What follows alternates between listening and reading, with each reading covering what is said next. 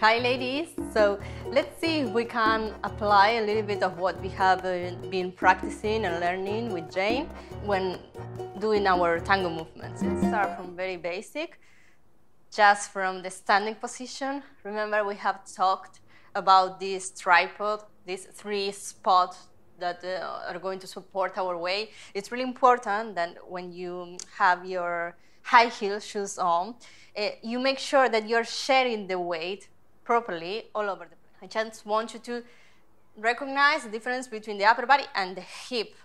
Okay, so we're going to start working with these torsions. We're not going to pivot a lot yet. Okay, so I will ask you to take 6 steps, but it's about starting the movement from your dorsal or either from your rib.